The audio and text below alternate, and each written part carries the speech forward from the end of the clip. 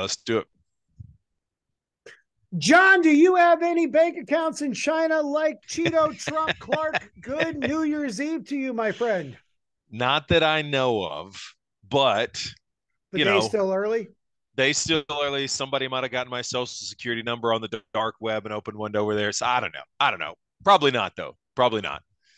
So, if you've been living under a rock over the holiday weekend, and why wouldn't you be? It's a holiday weekend, and only, stands for the news like John and I are going to bring you the latest on Donald Trump and his tax returns. And let me just say this: when he was running in 2016 and he refused to release his tax returns, I went, that's kind of weird to me.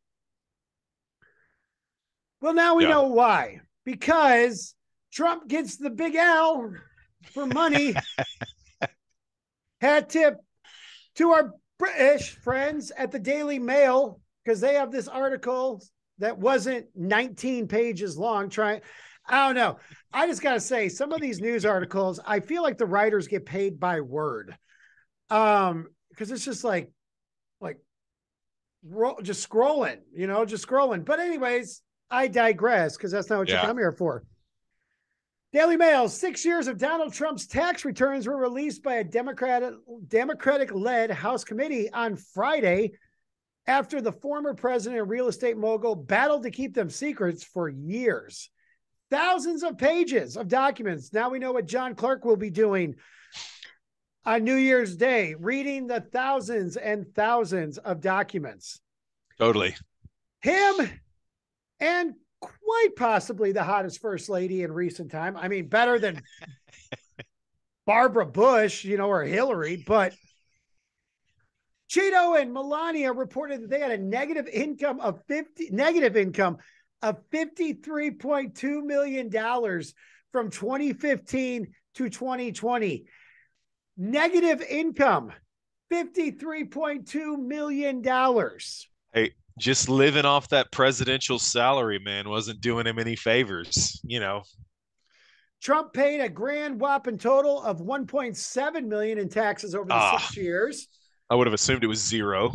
including just $750 in both 2016 and 2017. But hey, buddy, we're going to make America great again. Yeah, yeah, by not paying any taxes. You know what though? I do have to give Trump credit here because I know what he's going to say. He's already said it before. He has said, "I just take advantage of the same loopholes that every other politician you elect take advantage of," and he's right about that. Well, I agree with him there. well, you're kind of skipping ahead here, John Oh, Clark. I know. Here, The returns show that Trump has financial accounts mm, in the United Kingdom and Ireland. Okay. St. Martin, yeah, it's a little bit sketchier. And China. no way, no way. China.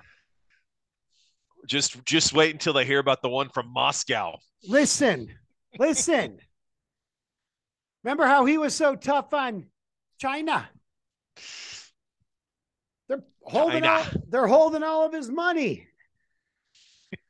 So the House Ways and Means Committee dropped the returns Friday morning with just 4 days left of the Democratic majority. Hey, by the way, Republicans still don't have a Speaker of the House, so tune in Not on shocking. They tune can't in agree on anything. tune in on Tuesday when we're gonna give it to John Clark on the 37th vote. Anyways, the returns account for the years of 2015 through 2020, 2 years in which Trump was running for president, and then 4 while he was the president. Goes on 6,000 pages, more than Jeez. 2,700 personal returns from the ex-president and his wife, and then more than 3,000 pages from Trump's business. Now, here's what I want to get to. Trump says the Democrats should have never done it. The Supreme Court, how many judges did he put on the Supreme Court? Anyways, Enough to make it a conservative majority. right. He says the Supreme Court should have never approved it. And it's going to lead to horrible things for so many people, Trump said in a statement on Friday night. He continued, the radical left Democrats have weaponized everything. But remember, that is a dangerous two-way street. So listen, any of you politicians who got bank accounts in China, if Trump gets reelected, he's going to leak it on Truth Social and nobody will see it.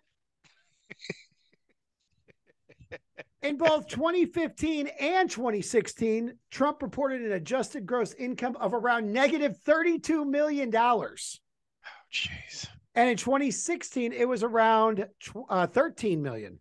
But he was back in the black in 2018. Yay! Way to go, Cheeto.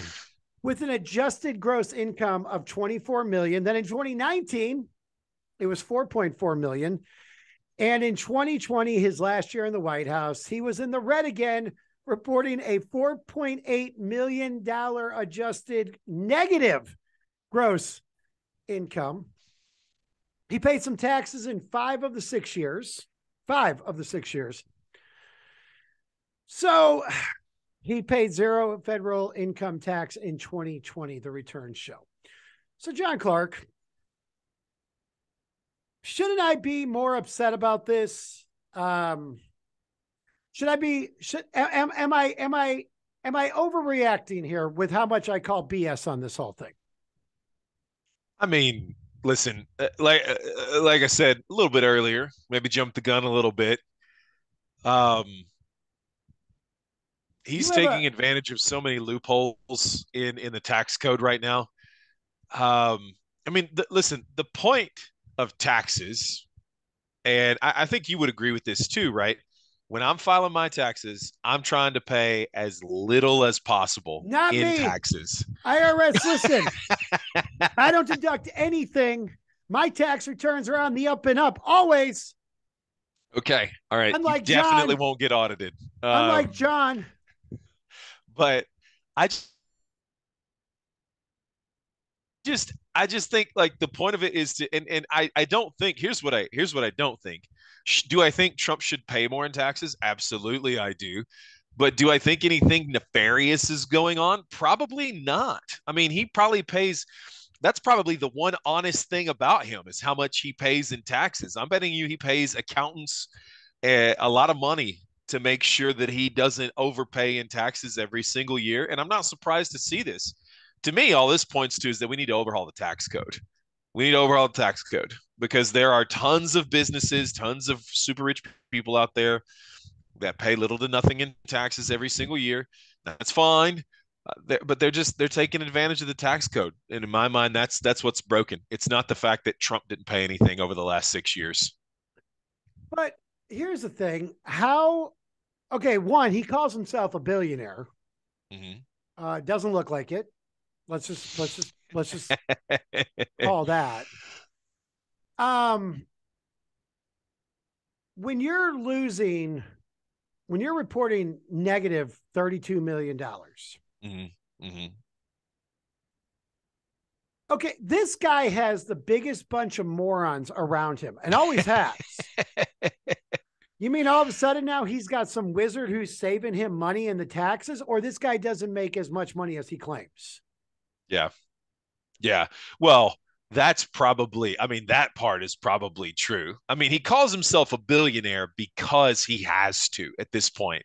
That is part of the Trump brand, is that he's a billionaire. And he kind of sits on that as well when he panders to his audience, oddly enough. So, yeah, I don't know, man. I don't get it. I mean, I think he's definitely not a billionaire. I think even if he is, I don't see how that helps him, but somehow it does. So anyway, yeah, I don't know. I think he's probably lying about that too. Now, and here's my other thing, because you're taking up the Trump line about how he's just using the tax code for his benefit and everything. So if that's the case, why was he trying to keep it a secret from everybody for 7 years? Well, because I think on the surface, it probably makes him look bad, right, to his constituents, because this is a guy that has always said that he, plays by the rules. He's Mr. MAGA and everything like that. And somebody who pays little to no taxes whatsoever out of his billions, hard air quotes, billions of dollars. doesn't look good. It doesn't look good on the surface because I guarantee you that most of his constituents are paying more percentage wise in taxes than he is. The latest returns added new detail to the picture, including the disclosure that in 2020, Trump appears to have broken his pledge to donate his $400,000 a year annual presidential salary to charity. He was quoted in 2016 saying, "I'm totally giving up my salary if I become president." So, oh wait, Trump lied again about something. Okay. Shocking. All right. We have inheritance money here. We have, he's really, everybody always says he was such a savvy business person. And like I've said before on this show and everything, like I heard back in 2012, 2011, like most of the money he was making at that time in the industry, like you were here in the industry, was from The Apprentice. It wasn't from anything else because the guy loves to file bankrupt. Like that's his thing. He gets wives and he gets bankrupts. Like that's what he does best. But you do got to remember that, the Manhattan District Attorney's Office subpoenaed his tax returns because they're looking into stuff because they think that there was some overestimating with taxes when it came to his property.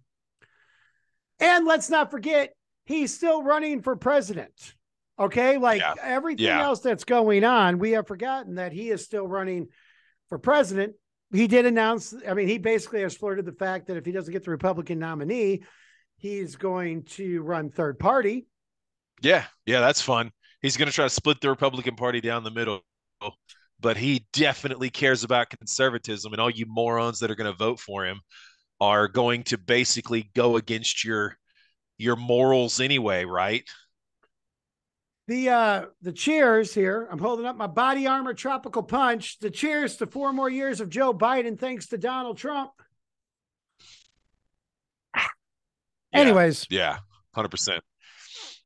So that's what's going on in Trump world. Democrats are saying, this proves fraud. Republicans are saying it proves that the tax code is wrong and that we need to fix it.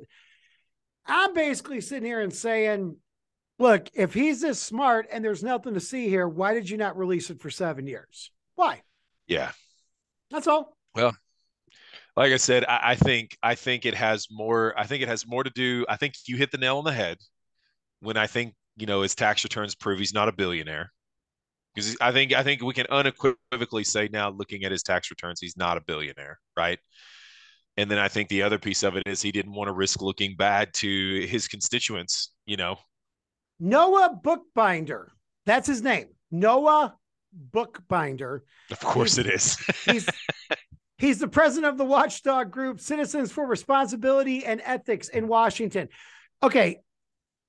If I said, tell me the name of the person who's the president of the watchdog group Citizens for Responsibility and Ethics in Washington, would there be any better of a name than Noah Bookbinder? I don't think so. That would be in my top 3 guesses for sure. He says the prospect of Donald Trump earning money from foreign interests, potentially including foreign governments, in ways that could influence his decision-making as president was one of the reasons why it's so problematic and dangerous for him to retain ownership of a large international business while serving, which that was a big thing. Remember? I do. They didn't want him to be running his businesses. Wasn't he supposed to be turning all that over to his kids while he was in office? Here, to quote John Clark, hard air quotes, yes, he was. So, and Yahoo News wants everybody to know the returns do not disclose any obviously nefarious sources of income, contrary to speculations over the years by some of Trump's opponents. Trump received a large amount of income for years from his reality television show, The Apprentice, and from other efforts to license his name, like Trump University, where I got a master's degree in doing this. Trump U worked for me, can work for you.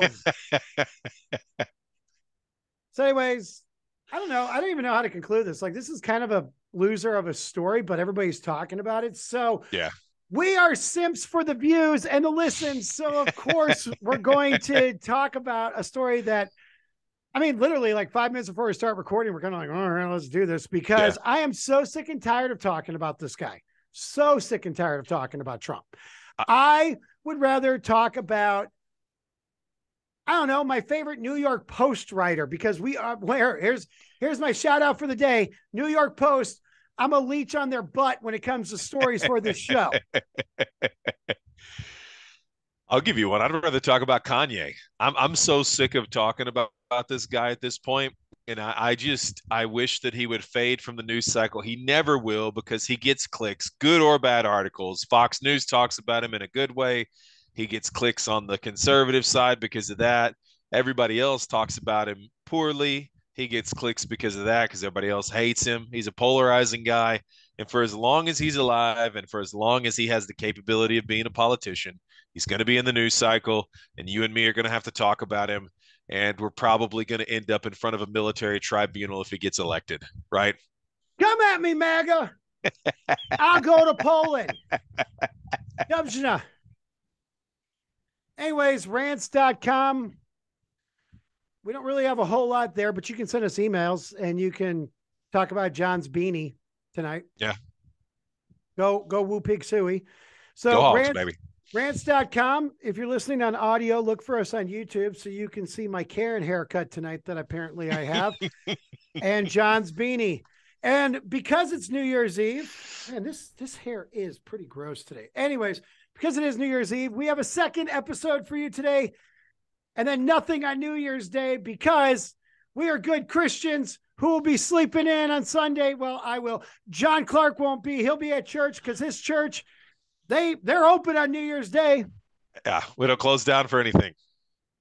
Rants.com, your hub for all things John and Matt.